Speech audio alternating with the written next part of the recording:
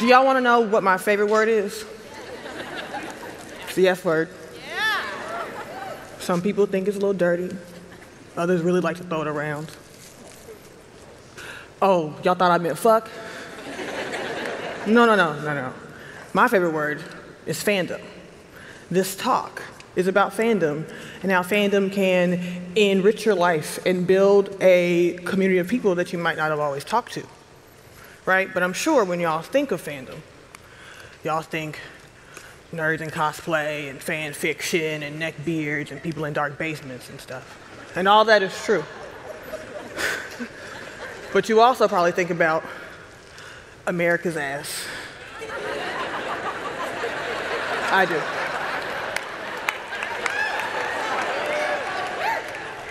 And yes, fandom is all of this stuff, but it is actually a community of people that share a passion. Fandom is a community of people that share a passion,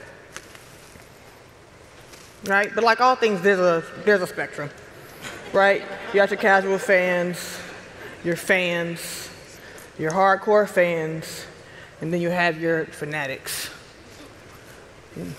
And it can get really ugly. Just like that ugly thing, every time I see it, I run scared. Sorry to all my Phillies fans, it's ugly. Right? But I want to talk about the difference between being a fan and being a fanatic. Right? Street Fighter. Fans want to bring in joy. They want to share stuff as much as possible with you, right? Fanatics are, and I know I watched Obi-Wan last night, so Star Wars is on the brain. But fanatics are those Star Wars fans that chase two grown women off of the internet because they gave the Millennium Falcon to a girl, right? They weren't happy about that. Those are fanatics. We want to be fans. We don't want to be fanatics, right? Because fans create worlds. Once the story is over, once the movie is done, they want to keep it going. So they start to create cosplay, fan fiction, video games. I mean, I myself have a lot of feelings in fandom, so I have a newsletter that I write whenever I remember to write it. and also, and because we're friends here, I cosplay. I'm not new to this, I'm true to this, right? I wanted to still engage with all of the worlds that I love, even though the movie was over. Fans aren't gatekeepers. Y'all can clap.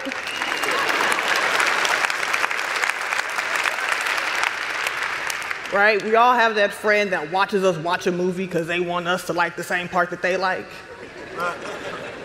That is a fan. Fanatics are those people who quiz me when I come into a comic book store thinking because I look like this that I can't know about comics. Right? And fans learn life lessons from some of the nerdiest places. Right? So for a quick example, how many Blazers fans are here? Right? Y'all are really patient people, I'm sure. And y'all will continue to be patient with that number 7 pick y'all got. Sucks for y'all.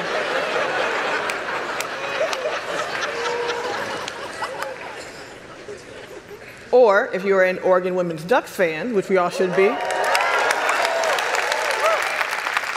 you probably understand the importance of women in power, the value of women in sports, and you're probably just overall a much better person.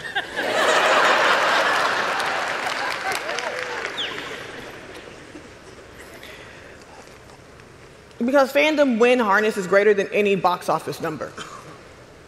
Right? Fandom win harness is greater than any box office number. You meet people who you might have not necessarily always talked to, right?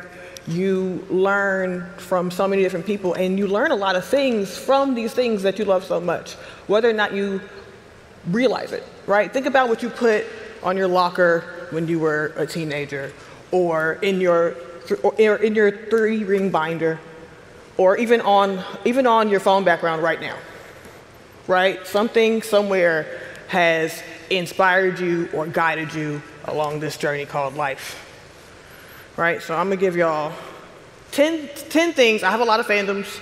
I have a lot of them, but I'm gonna give you 10 things that my fandoms have taught me.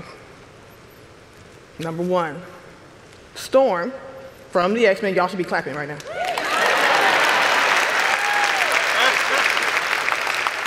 She is the leader of the X-Men. As a young black girl, seeing this tall, beautiful black woman with all this white hair and that very operatic voice leading the way was very impactful for, a Fox Kids Saturday morning. That's my son. Star Wars taught me that my world can be as big as a galaxy far, far away. Whether that is real or fake, my world could be much bigger than just, the 6 blocks that I call my home. Wonder Woman taught me that my body at any sculpt, at any shape is beautiful, right? Wonder Woman spent her entire life, y'all can clap. Wonder Woman spent her entire life training for battle. She was not going to be a size 0. She was going to have quadriceps and deltoids. I learned that word a couple weeks ago, deltoid. Right? And she was going to look strong and look beautiful while doing it. All right, my 4th one.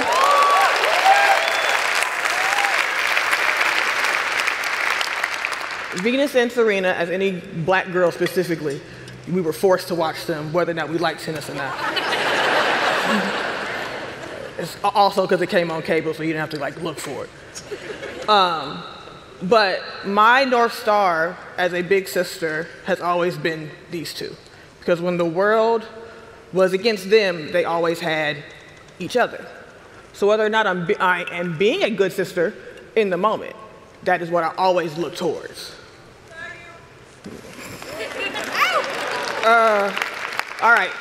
Sneakers taught me the importance of quality and detail, and nerds, sneakerheads, you all are nerds. Nobody cares about quality leather from 1987 to 2022 except y'all. Y'all need to just accept it.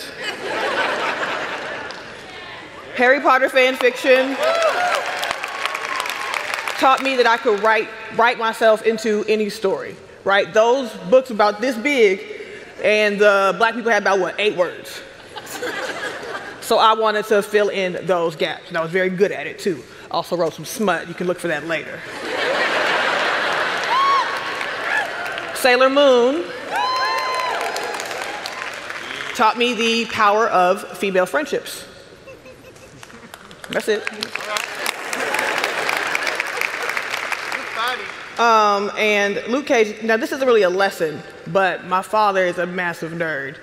And he would see me glomming on to these superheroes, Storm, blah, blah, blah. And he would be like, well, what about Black Panther? What about Luke Cage? What about Misty Knight? And in doing that, he was trying to teach me, yes, you can love everything that is current, but you have to know about your past. And so showing me all of these black superheroes from the 70s, from the 60s, kind of led me through life. And now I'm a nerd here talking to y'all as head.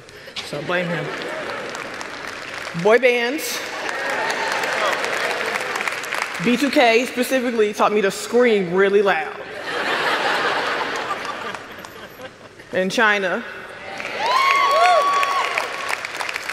taught me that I can be the 9th wonder of the world. That I can stand in a ring or an office room or here on this red carpet and take commands, right? Because in a lot of rooms, I will probably be the only woman. I will probably be the only black person, and I'm for damn sure probably gonna be the only black woman. So people are gonna look at me anyway. I should have something to say. I should be able to take center stage.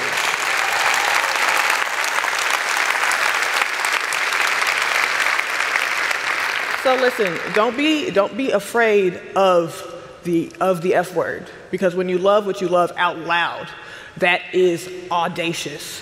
When you love what you love unapologetically, it is beautiful. All right, so fuck it, y'all. Be a fan.